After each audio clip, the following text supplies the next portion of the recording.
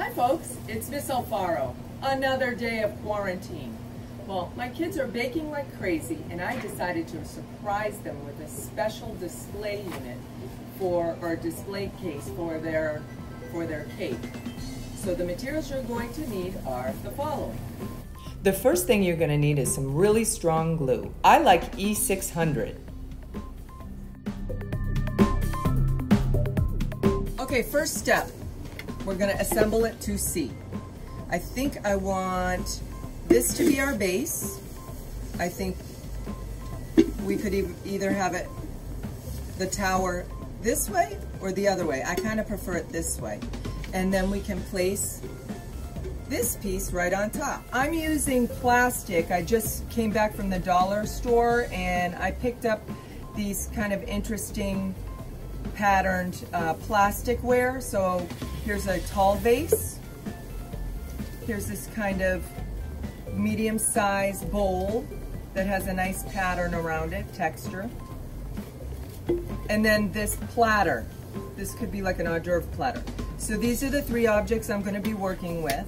And then I'm going to decorate with some glass beads. The other thing you can do is I'm working in plastic, but you could actually do this and it looks so much better with glass.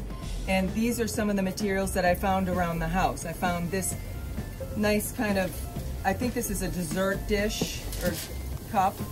And for Valentine's Day, I got this vase, but I didn't want to throw it away.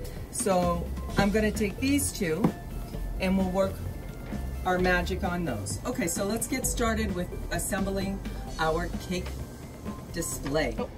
If this is too long for you, I like this because, you know, for a birthday party or what have you, you could put, you could actually decorate inside. You could put some of your stones as well, and then you could seal it off like that.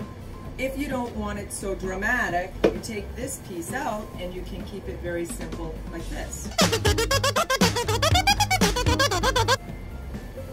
Okay, so it's really such a simple activity. What you do is you just apply a big dollop, some of the glue on each side.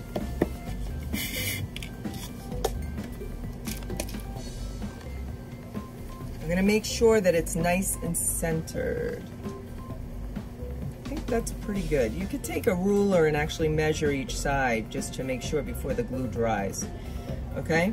And then this should be ready within maybe, I mean, I wouldn't play with it for a while, but I would say this would be dry within the hour. Okay?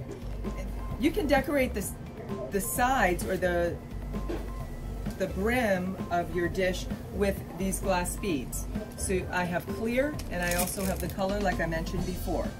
All you're going to do is this. You can just place a little dollop of glue.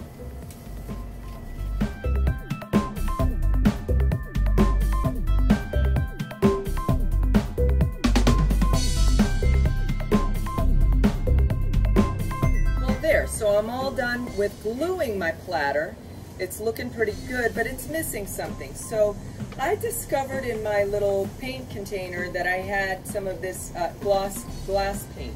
You can pick this up on Amazon or order it through the mail with Michael's or any other art supply store. In any event, I was thinking that I'd like to do a little decoration around my platter with this tool. Now, I would practice a little bit before you just start developing your design, okay? Now I'm trying to get the feel of this one. Okay, so I think I'm going to keep it simple. I'm just going to make some zigzags. So here we go.